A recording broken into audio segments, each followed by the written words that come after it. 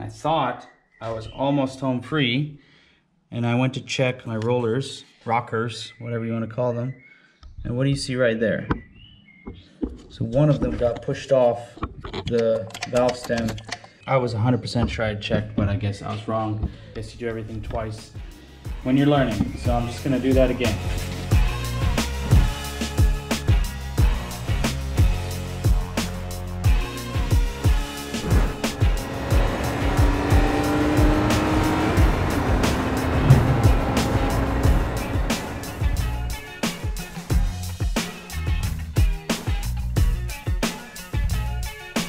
So it's another day. I finally got my hydros back in the mail. I ordered 2 more because these 2 on piston 6 were not doing so good. They're a bit loose and squishy compared to the others. They shouldn't do that. It's a one-way check valve where oil goes through it. So yeah, we got those 2. So now I'm gonna put together the rest of the exhaust, valve stem seals, valves, springs, retainers, all that stuff. So just like with the intakes, my first order of business is I'm going to clean down these valve guides. Make sure they're super clean. You do not want any grit or any dirt in there because it will scratch up the valve itself. So what I'm using is just some brake clean and one of these little soft bristle brushes to get down in there, clean it, brake clean it, and then blow some air down there. So then when we put some oil on the shaft, this is nicely lubed up and there's no grit or anything down in there. So I'm going to do that now on all these.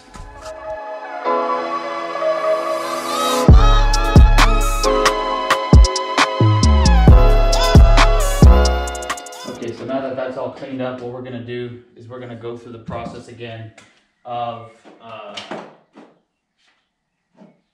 putting the valves back in there.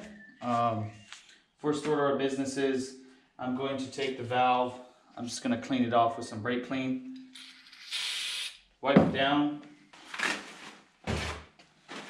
make sure there's no grit or dirt on it. I should get on my rubber gloves for this, and then I'm going to put a bit of oil on the valve guide or on the valve stem, and I'm going to put the valve into its right spot so it has some oil. So actually what I'm going to do is I'm going to squirt some oil up into the valve guides, put a bit of oil on the valve itself, and then put this together. And we'll do all the valves, then we'll flip this down and put the valve stem seals on. So let's get to it.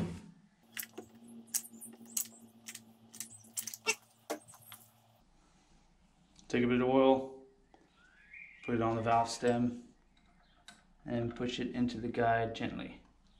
Next, again, just brake clean this, make sure it's nice and clean.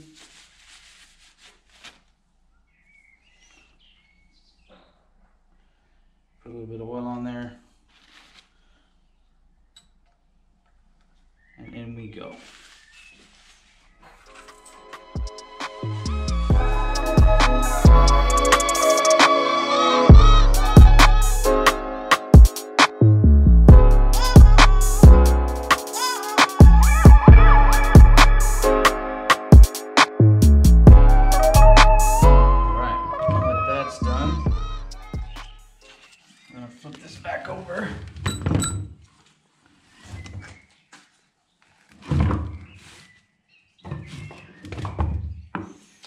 And we're going to gently push on the valve stem seals here.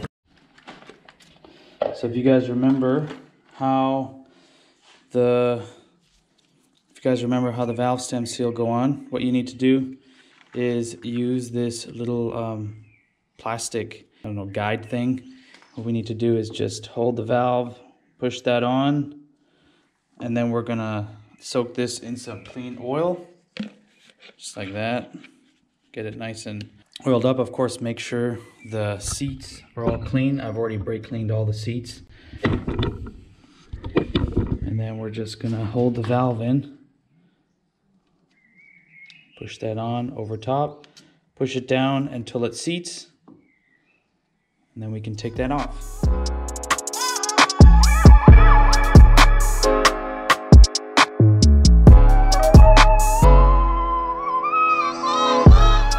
So now that those are on, we're going to put the valve stem seal, now that those are all on, we're going to put the valve springs back in. I have my valve spring tool here. I'm going to flip this up. So again, just like with the valve stem seals, what I'm going to do, I am going to just clean this off. There's a little bit of gunk on there. Make sure these are nice and clean, brake clean them. We're going to put them on, tighten them down, and then put the spring retainer clips back in. So I have my brake clean here.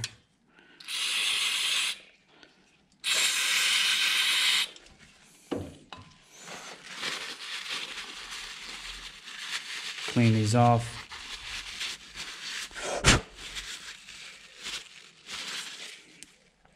Put them back on.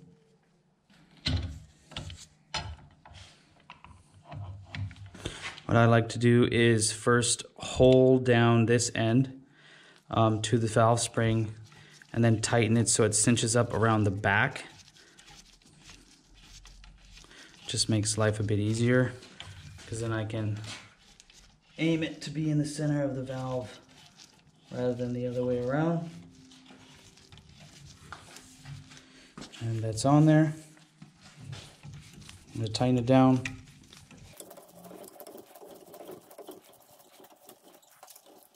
Then I have my trusty magnetic extendable magnet.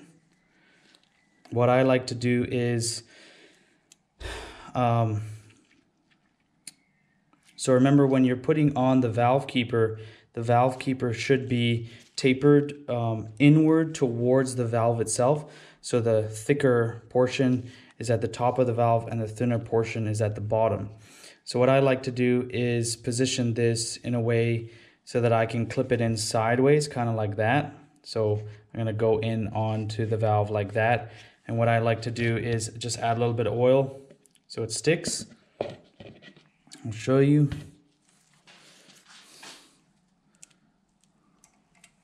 So we get it on there and then we use our finger and then pull it off. And now what I'm going to do is I'm just going to rotate this with my finger. Make sure it stays on there. And then do that with the second valve. Again, I have it sideways, put a bit of oil on it, rinse and repeat.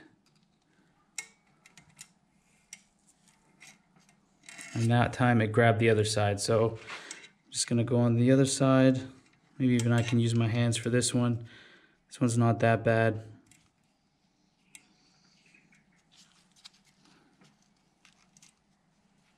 It's on there.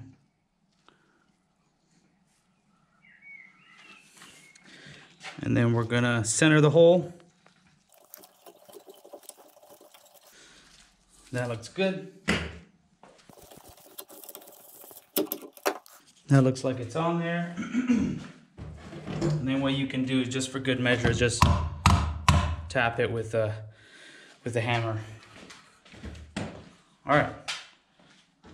Now, I guess let's just keep this going.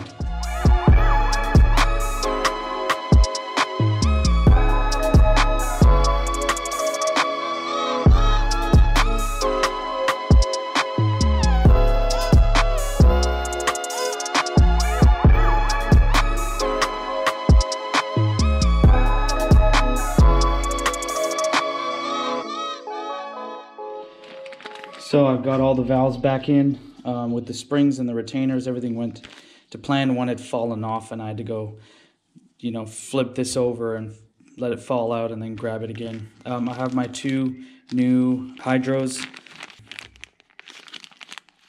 What do you call these exactly? Valve, whatever. Pretty much they go between the valve. They're the hydraulic rocker. Anyway, I got two new ones for cylinder 6 because they were really squishy.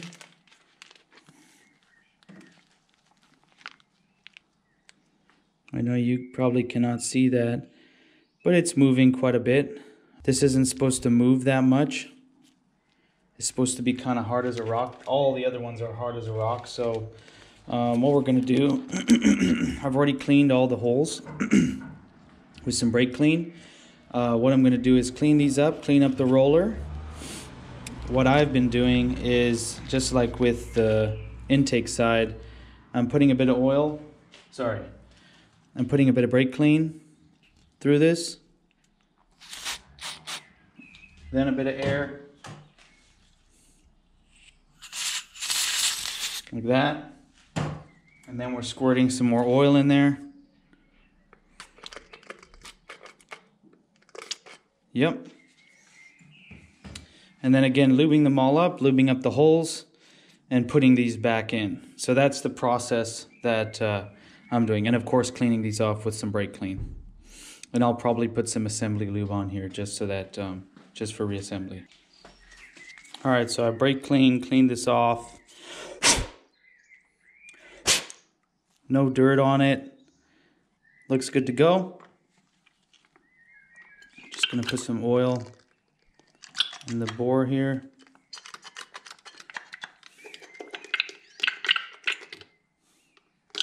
Yep. Put some oil on this. And also put some oil on the top part here. And then we're gonna place this in. This is the new one. Nice rock hard. And we'll take this cap off. You may need just some pliers, pull on the end of it gently. Just like that. Just gonna clean it off.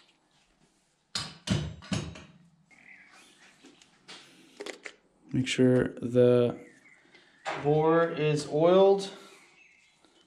Make sure this is oiled. I'm gonna pop that down in there. I have the roller here as well. I'm just gonna clean that off.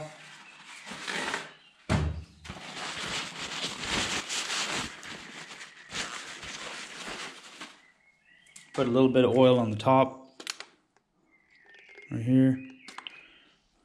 I'm gonna push that on, just like that. And later I'm gonna lube the oil. And later I'm gonna lube the rollers here with oil before I put the exhaust camshaft back on. So now let's do the rest of these.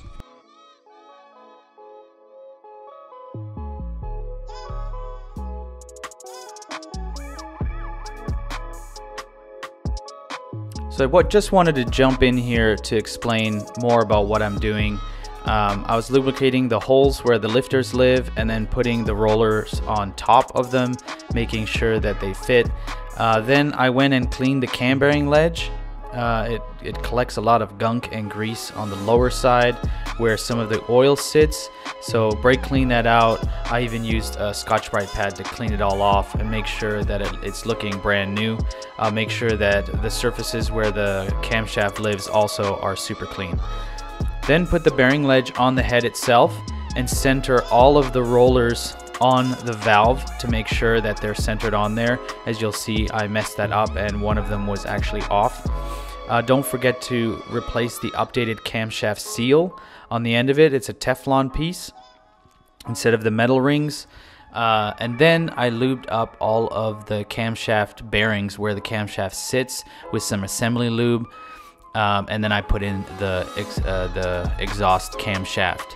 So I rolled it a little bit to make sure that it wasn't binding on anything, and then I rotated it so that the QR code was facing upward. And then I put assembly lube again on the cam so that when it gets started up for the first time, there isn't any metal on metal action. So once you put the cam bearing ledge on, you'll notice that it doesn't fit flush with the with the cylinder head, because two of the valves are actually supposed to be open, and right now those are pushing back on the camshaft. So what you'll have to do is put in all of the bolts and then tighten them down by hand, and then we'll gradually be tightening them down one by one, you know, a turn or two at a time until the whole camshaft pushes down on those two valves. Okay, so I'm trying here to put this on, I've already lubed up the bearings. This is, you have to put these in dry, these screws. But I don't have the tool that holds this together, and I don't have the tool that presses down on cylinder 2, because right now it's pushing it up because the cylinder is a bit open. So from what I see online, people just screw this in gently. You start from the inside and go to the outside, and yeah, you just gently screw it in. This is almost at TDC. Actually, you know what I forgot to do? I forgot to blow out all of the holes with some air. So I'm gonna do that now.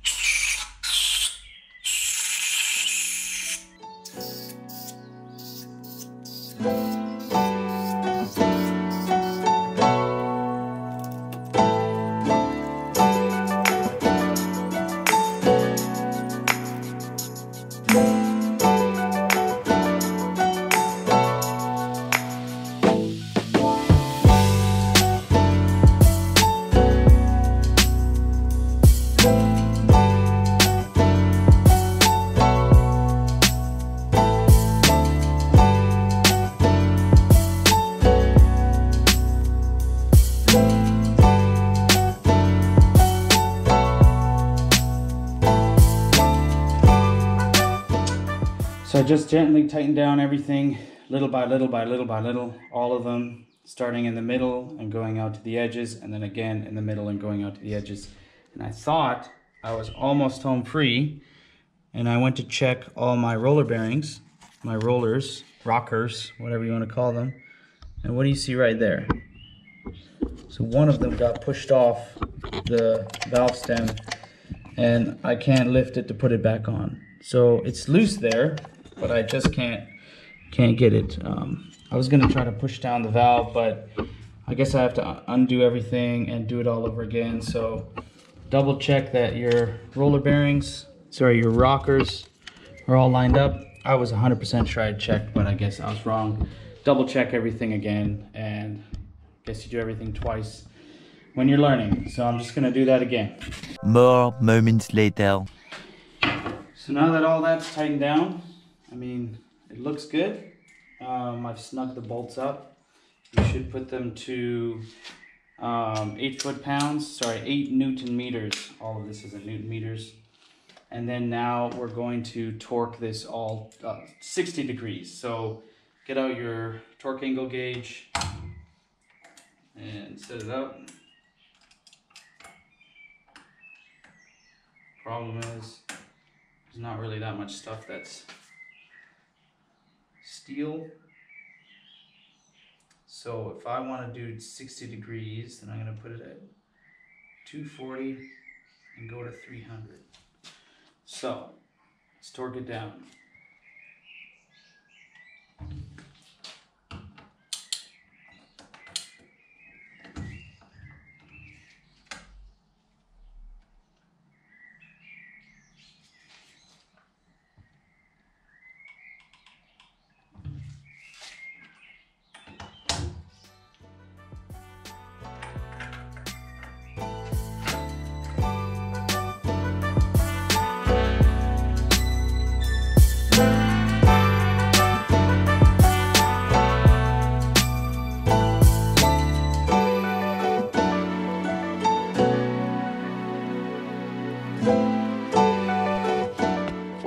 So what I'm going to do right now is just prop this up on its side, or maybe I can do it right here, and just rotate it to see.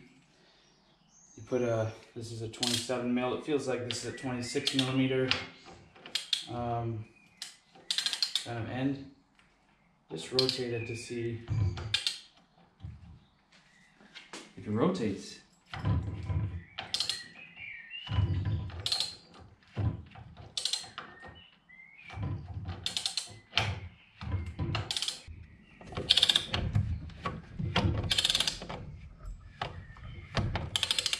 Yeah, well, everything's actuating, so it's not binding, which is great.